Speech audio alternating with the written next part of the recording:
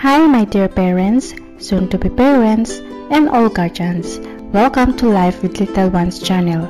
In our today's video, I'm going to share why children should not sit in a W position or frog position.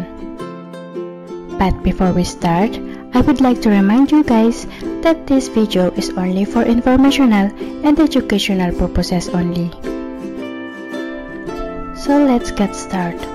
Why children should not sit in a W position? Kids enjoy moving quickly and frequently, isn't it? They typically have batteries that don't need to be charged very often, and they are naturally very active.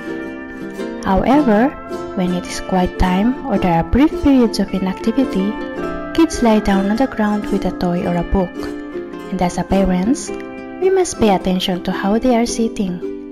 Babies frequently sit frog style with their legs folded and their feet flat on the ground.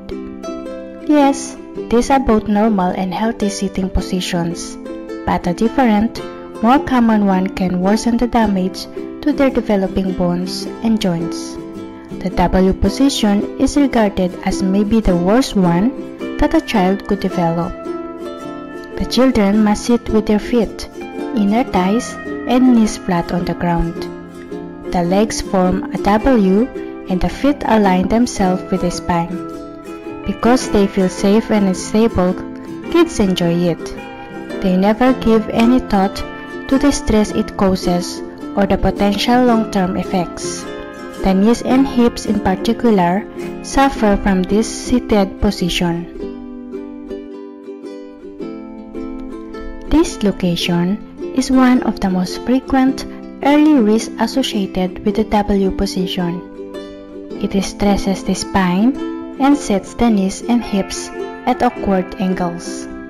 And in the future, a child who prefers to sit W may have some problem with central stabilization.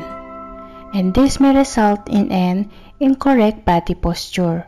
For example, slouching or walking with a strongly protruding belly or bottom.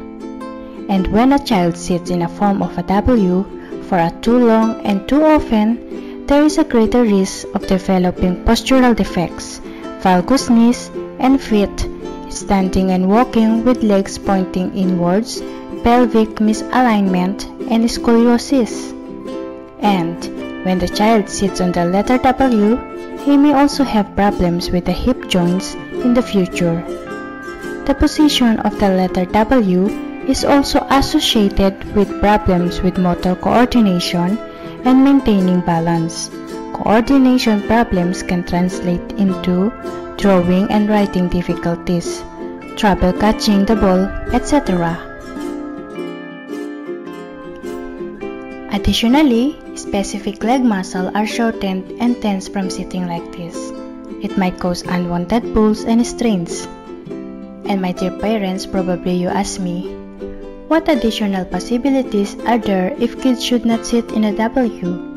When we notice our kids sitting like way, how should we approach them? So my dear parents, think about a different letter in the alphabet. Encourage your child to sit like a V rather than a W. And you could also use the shape of his legs or her legs in various postures as a teaching tool by demonstrating it to him or her. Without the risk of muscle damage or dislocation, this offers the same level of stability. The child even has the chance to stretch their muscles while having a better floor movement. They are unrestricted in their ability to bend and twist. So, every time you notice your child seated in the W, be sure to correct him or her.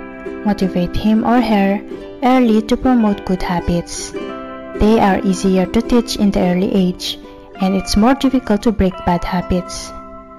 My dear parents, remember this. Children will sit on the floor lesser as they become older, but while we have the chance, we should assist them stay healthy and avoid doing anything that could create additional risks. And that's all for today, my dear parents, soon-to-be parents, and all guardians.